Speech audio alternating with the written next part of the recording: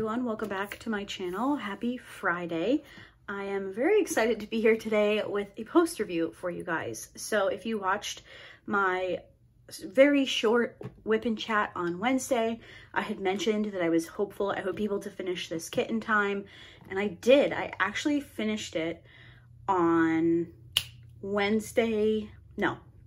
Tuesday evening after I finished filming that video. So yay, I have a post review to share with you guys, and let's just go ahead and talk about it. If you're new to my channel, I have a series that I do pretty much every Friday of the year where I talk about a kit that I recently finished. In this case, it is the kit that I just finished. I do not have another one going just yet, but this is my final finish for the month of May. And it's one that I've been looking forward to working on for quite a while. So let's go ahead and get started. So today, I should have had my notebook open to the correct page. Today, we're going to be talking about Simple Country. This is a diamond painting from Diamond Art Club. The artist is Chuck Pinson. This is a 74 centimeter by 56 centimeter round drill diamond painting. It has 43 colors with 2 ABs. I did not participate in any events with this one in May, but it is on my 24 kits for 2024. So I was able to cross that one off. If you are looking for an update on my 24 kits in 2024, be on the lookout for a video next week, because I do want to update you guys on where I'm at with my progress, since we will be about halfway through the year. So I started this diamond painting on May 19th. I finished it on May 28th, which seems a lot faster to me than it actually was. I will say that I had a 4-day weekend in that time frame. So I did have like extra time to diamond paint, but I'll get into why I feel like I was able to work on it so quickly in a second. This is my 14th finish of 2024, and it is my 147th finish since I started diamond painting. Before I get too much into talking about it, I am going to go ahead and pop up a full-length image for you guys here. You're seeing some of it, but it's a little bit too big for the frame. So hopefully I remember to put that up on the screen. And I really liked this diamond painting. Now, when I first started way back in 2019 with this craft, I really only did landscape diamond paintings. It wasn't until probably 2022 that I started to kind of mess around with the portraits and like the other type of kits that you guys see me work on. For a while, it was just landscapes, and for a while I was doing a lot of Chuck Pinsons. At one point, I was collecting all of his his artwork that Diamond Art Club has, but they went through a stretch where they were releasing one like every single weekend, and I just wasn't able to stay caught up with the releases. They are on my wish list. I am hoping that at some point I can complete my collection, but this is definitely one of the older ones. When I kitted this one up with you guys, I did tell you when I purchased it. I don't remember at this point. I want to say it was some point in 2020. I might be wrong, but I love it. So Diamond Art Club doesn't really release Chuck Pinson's artwork in this size anymore. A lot of them are 80 by 90 or even larger. And I wish that they still did this 74 by 56 size. This was a really popular size with them back in the day, and this is probably one of my favorites. It's really manageable. It feels like you're actually moving through your kit pretty quickly. Some of those super, super large ones can get really discouraging because it just feels like it's taking forever. Now, I know not everybody cares about when they're finishing kits, how many kits they're finishing, but for me, as someone who has a large stash, the way I justify to myself, because I know I don't have to justify it to anybody else, but the way I justify it to myself is that I tend to finish 3 to 4 kits a month. So having a larger stash is maybe a bit more forgivable when you're able to complete the diamond paintings. So for me personally, when I'm working on those really, really big ones, I'm only finishing 1 kit a month. I just get a little discouraged.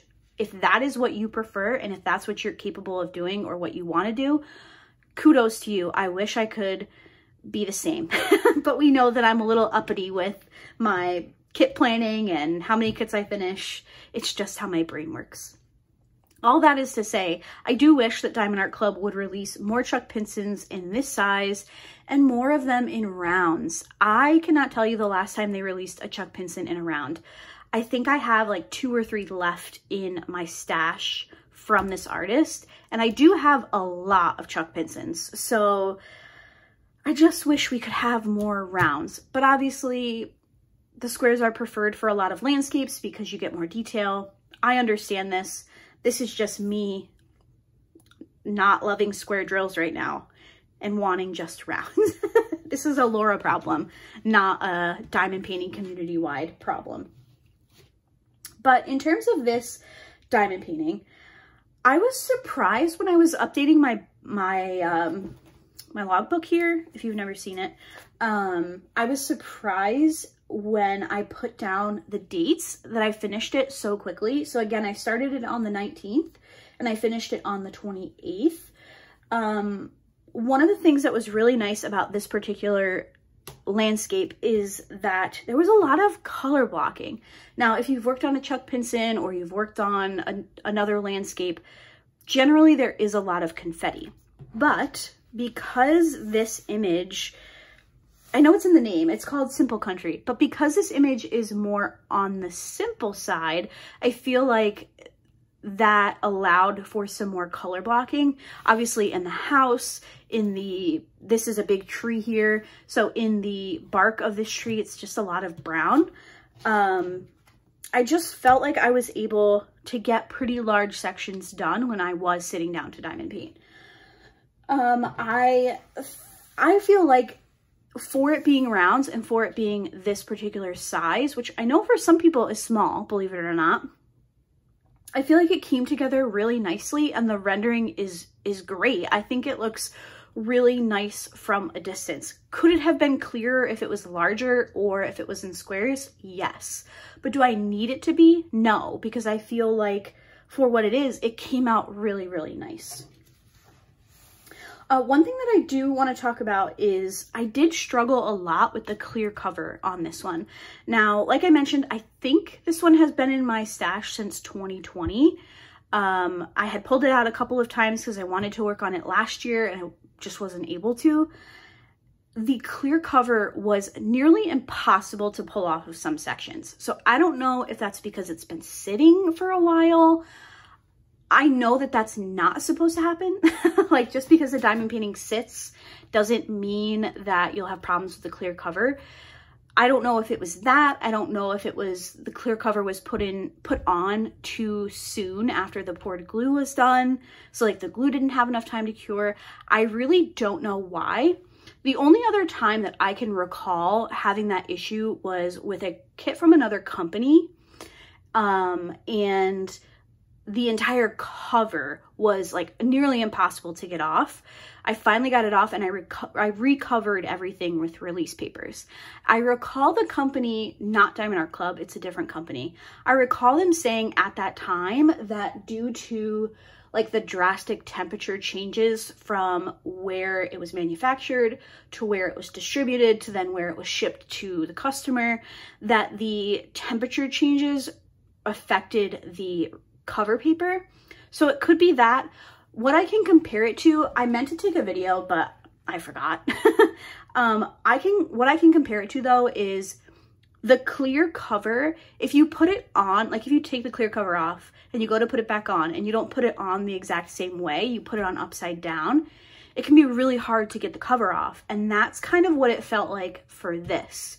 Now, I have never removed that cover, so I don't know if that's what happened or if it was more of a temperature thing or who knows, something else. I just wanted to mention that in case any of you potentially have this kit in your stash and it's been sitting for a bit.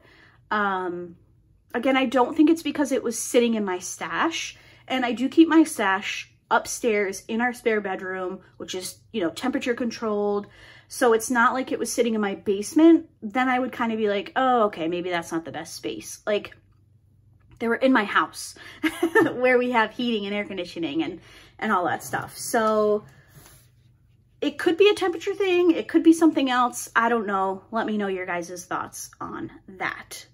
Let's go ahead and, well, I want to touch on the rendering one more time. Sorry, I feel like I'm a little bit spacey today, but this was definitely pretty monotone in color. I don't know if that's the correct way. I mean, I know how to correctly use that word, but I feel like it fits into this sentence. There were a lot of neutrals, which generally if you're working on a landscape, you're probably expecting that. So we did have a lot of like the creams and browns. We had a bunch of green. So I really enjoyed the pops of color of the trees and the flowers. So we have this really pretty purple tree over here. We have some pops of red in these bushes. There's some blue ABs in this bush over here. Another purple bush or mini tree over here, and then we have a really cute little cat in the bottom. Excuse me. So so sorry about that. So even though this was a pretty bland color palette, I did still enjoy working on it because I liked having those pops of color, but also I haven't really worked on a lot of kits this year that have this color palette or this like neutrally tone. So it was just kind of nice for me to kind of mix that up a little bit. As far as rendering, like I mentioned, I think it turned out great. I really do like how everything looks. One of my favorite things about landscapes is every time you look at it, you can kind of like pick something else out that you maybe didn't notice before. So like we have a little birdhouse on the front of the tree here. Obviously we have a really cute tire swing. We have the kitty down here, like I mentioned. But I think that this is just a really simple, effective landscape. You know, it just kind of brings you back a little bit. I grew up in like an old school farmhouse. Ours was yellow with blue shutters, but it just kind of takes you back a little bit to simpler times, if you will. So the name definitely suits this diamond painting. Let's go ahead and talk about the drills. Oops. So I kitted this one up in my Harbor Freight containers. Again, there is a kit in chat for this particular diamond painting. If you check my 2024 whip and chat / kit and chat playlist, you will find that one. These are the old Diamond Art Club rounds. Now, I didn't touch on this when I was talking about the kit. The old Diamond Art Club canvases are my favorite. And I mean like older when I first started with Diamond Art Club in 2020. They have made numerous changes and upgrades, and their kits are still really good. But I loved the drill field on the older kits. I loved the drills are just phenomenal. I know I'm not the only one who feels that way. There are definitely people who prefer the new rounds, and that is great. I don't mind them, but whenever I work on one of these older kits, I just get so giddy because it's like, oh, it's my favorite rounds, yay. So the drills were really good. I did have a little bit of trash, so I will share that with you guys in a second.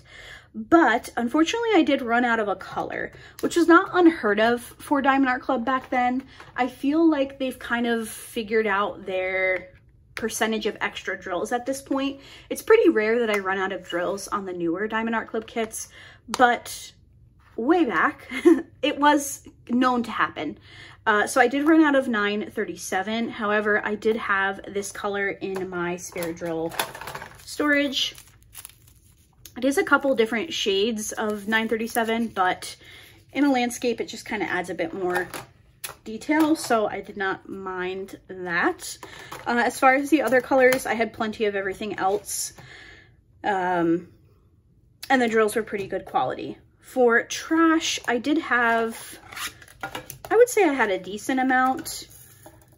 A lot of them are just little like misshapen drills, so they're like little extra balls of, bring some light over, Laura. So hopefully you guys can see that. Just little extra or like weirdly shaped pieces of material. And yeah, that's kind of it. That's how I feel about the trash. I enjoy these drills enough that I don't care about the trash, but I always like to share that with you guys in my post reviews, and obviously I like to share it when I run out of a color. As far as my accessories, I have a tray here from Bella Art de Nicole. This is the older style. I don't know. I feel like they brought these back at one point. I just don't know if they still make them or not. I was struggling to find one that matched how I wanted it to, so I just decided to go for white because when in doubt, white accessories seem to win out. I have this really pretty like eucalyptus, I think this is, washi tape. This is from Amanda Michelle Designs, who is back open. Yay. I'm trying to keep myself from placing an order just because she opened back up. I used the Swax putty. This is from Abigail Marie. This is in her wedding scent, which is mahogany, teakwood, and orange. Smelled very good. I did not have to refill my pen for the entire kit. So I feel like that's when I give a putty like a check mark, is if I can do an entire kit, like a reasonably sized kit. But if I can get through the whole thing without having to refill my putty, that is a win. My cover minder, I believe, is from Galloway's Gallery. I could be wrong. I've had it for a while. I just liked the daisies. And then I have two pens here.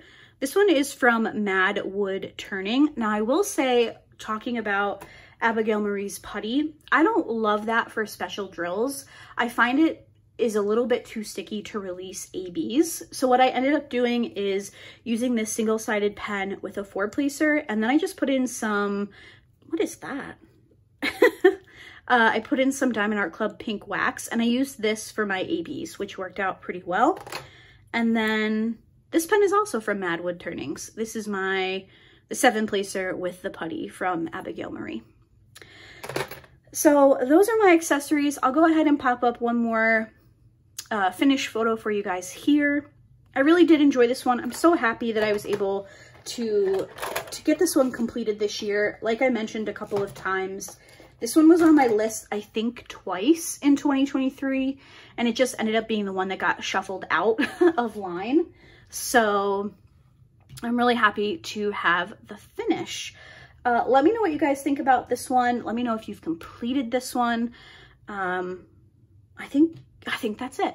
Thank you guys so much for watching today's video. I will be back with you all for my regular schedule next week, which will mean a video Monday, Wednesday, and Friday. Hope to see you guys then. I hope everybody has a great weekend, and I will see you in my next one. Bye.